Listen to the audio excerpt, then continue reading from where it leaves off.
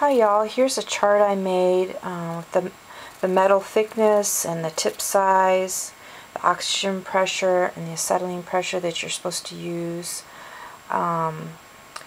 This is a double tip, and it's set at 3 and 5 for minimum maximum and 3 and 5 for minimum maximum of the acetylene pressure.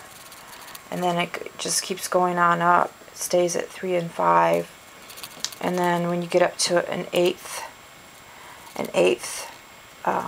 thickness, it goes up to 4 and 7 and 3 and 6 on the pressures. The oxygen is, the minimum is 4 and the maximum is 7.